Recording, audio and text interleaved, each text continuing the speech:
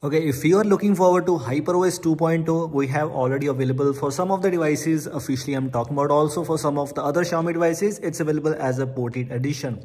But in case you are wondering about HyperOS modded edition, because we have some modded editions of previous HyperOS versions and also MIUI versions. So because this is HyperOS 2.0, we have the new modded edition, not exactly a new one, but we have Elite ROM, which I made a video already on some of the previous versions. But with this new update, which is based on Android 15, which is based on HyperOS 2.0, available for few of the devices, and for other devices it might be available soon.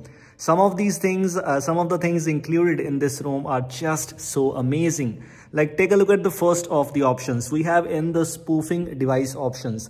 There are some of the spoofing options available, but actually if you are able to notice, we have pixel props, we have the option for unlimited photo storage, we have Snapchat spoofing. Like some of these options are available in some of the custom ROMs already, but not in HyperOS. And as you can see, we have something different. And what this is a key box. What this does is, it is actually, in simple words, it is actually related to play integrity.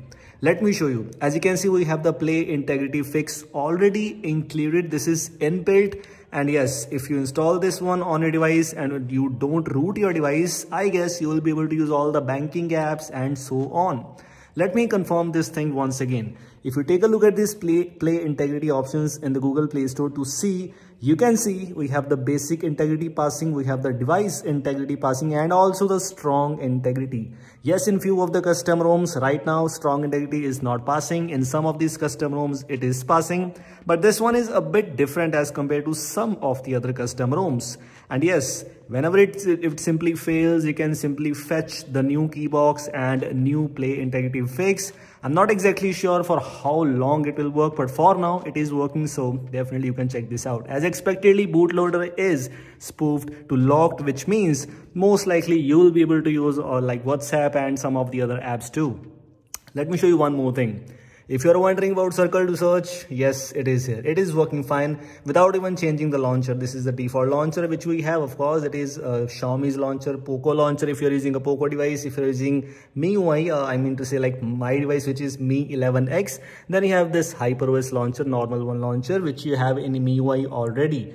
It works flawlessly without any issues. But let me show you one more thing. For example, if you take a look at the Google Photos unlimited backup, it is included. You can enable this thing, you can disable this thing. By default, I guess it is enabled, and I guess if you use custom ROMs, most of the times you use this feature. You actually need this thing. It's quite useful, and if it is available by default, you don't need to root your device. That's just good. Take a look at some of the other options. For example, the super icons. If you want to customize the default icons, you don't like them, but you don't want to change the theme, you have a lot of super icons options available. And as expectedly, all of these icons are literally free. You can install and use any one of these icons. And as you can see, I'm downloading it. I applied it without any issues. It is applied successfully. Same thing applies to App Vault widgets. There are a lot of widgets available which you can apply on a device. Also, we have some server options available for theme app actually. So if you use China server, you will get the China themes and China widgets, etc., etc. If you use India, global, Russia, or any other server which is already available in this one, you can use any one of them on your device. Things are looking so good so far in HyperOS 2.0. This is the initial version, by the way. So it is still good as expectedly. But yes, with upcoming updates, with the new updates, you might see some of the new changes, some more fixes, maybe better performance and a lot more extra things. So you shall be excited for the HyperOS 2.0. Unfortunately, it's not available for many Xiaomi devices, but it is available for few of the devices. It has two versions. One is the paid one, which I'm using right now. One is a free one, which is Elite ROM Lite Edition, which is not bad. I mean, if you don't want to pay for that, you can use that. One thing let me show you, which is quite amazing. So for example, I tried Niagara launcher here, and if I try to switch to Niagara launcher, as you will see, we have the navigation keys available.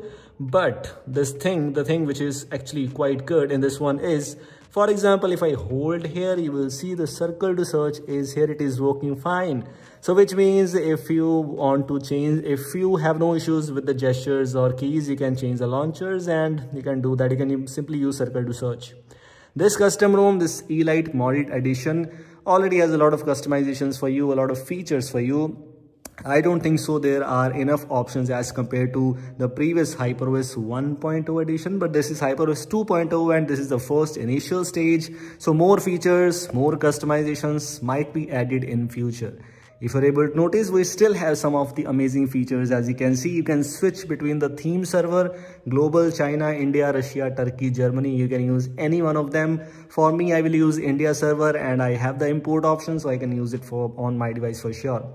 If you use MIUI 11 style quick settings panel, you have some of the tweaks, some of the options available for you. But I'm using this normal thing, which is not bad. And also, in case you don't know about HyperOS 2.0, the changes, the features, I made a dedicated video already on HyperOS 2.0 changes and features I found, and because one of the main highlights of HyperOS is lock screen, so you have to check that for sure.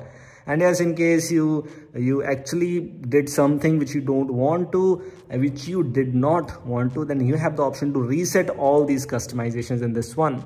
We also have some of the Hyper AI features available. In this case, while making this video, it's not there, it's not working, but that's completely okay. And maybe in future, most likely in future, with the upcoming updates, you will see Hyper AI features will work for you too. So that's actually so good. It depends which device you're using, because if you use a low-end device, then maybe a ported edition for your device, you might face some of the issues. Not the major ones, by the way, only minor few issues here and there, which is not a big deal. But if you use a device which actually supports HyperOS 2.0 or maybe a new one, then definitely this could be a great option for you, especially if you love HyperOS, like if you don't use AOSP focused custom ROMs or more.